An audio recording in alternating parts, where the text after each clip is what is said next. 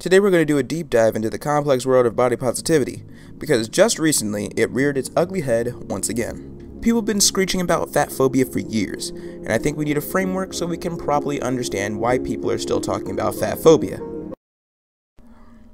It's the year 2014, Big Red just made her first debut on the internet, and the concept of the anti-feminist has yet to truly take form. The Huffington Post publishes an article to generate a conversation about the misconceptions surrounding fat people and this new topic, fat phobia. This quote was one of few from this time. People didn't really take fat phobia seriously. Libs didn't even take this seriously. You have to remember, the concept of more than one gender was new during this time too. But this article is a lot more interesting than that, because this article was the baseline for what people consider fat phobia is today. Despite the fact there's more women over size 12 than not, clothing retailers refuse to cater to plus sizes. And there it is. This was the beginning. Women who are full-figured, large, plus size are the real women, and clothing stores, airports, and doors should cater to their size. This is such a toxic way of looking at life, don't you think? These girls should just be truthful with themselves and face the facts. But before that, let's see how this mindset has changed through the years. Everyday Feminism, during their height, published an article on fat phobia. This article was a true turning point because it was the first article to use the term skinny privilege.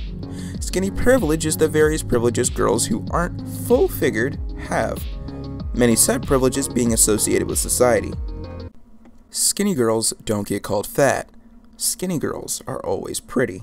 The article mentions 22 different examples of thin privilege, with the intentions of convincing the reader that being fat isn't bad, and that being skinny is the true abnormality.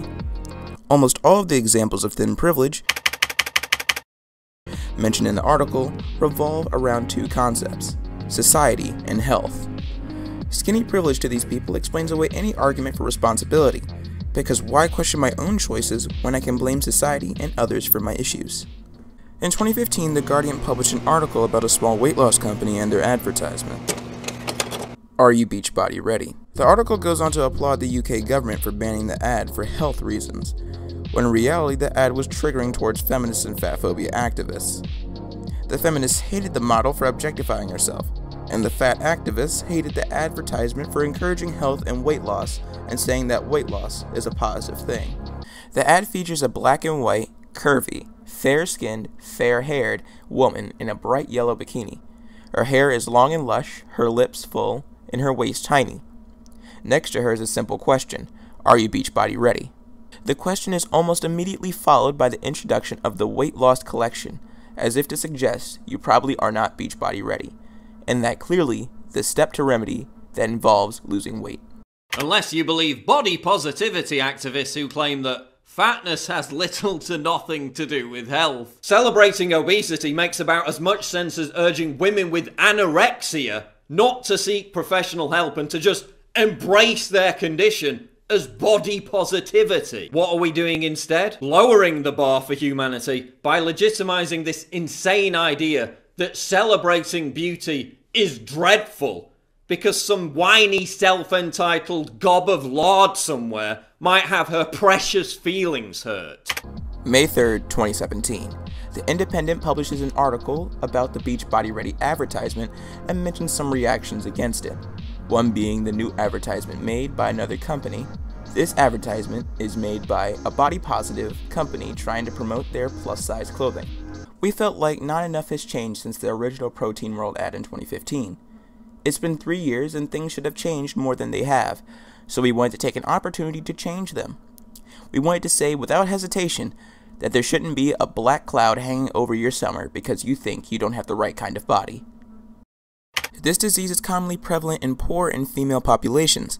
The estimated annual healthcare cost of obesity-related illnesses is a staggering $190.2 billion, or nearly 21% of the annual medical spending in the United States. Childhood obesity alone is responsible for $14 billion in direct medical costs. Obesity is a risk factor for other diseases. Obesity by itself doesn't kill, but the heart disease that comes as a result will kill you. It's naive to assume that all people are attractive.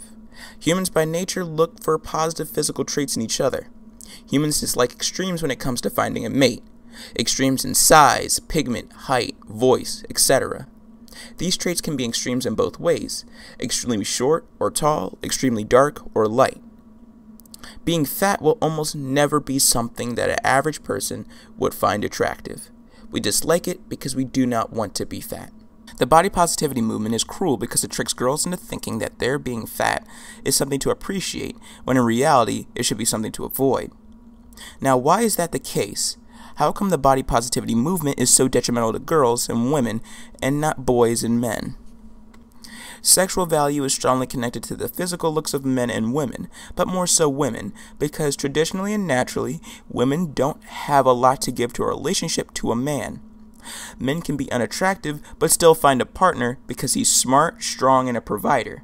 I don't expect these roles to be fulfilled by a woman. I expect a woman to be beautiful, caring, and empathetic. Though these roles are considered archaic now, they still hold true. Women who maintain successful careers usually don't have children or lack meaningful connections with their partners.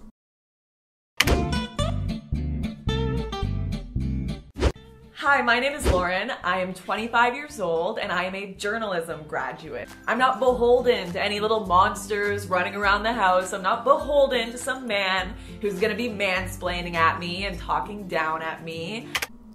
When will modern women learn that being like a man and not caring about your body won't make you happy? It'll only make your life worse.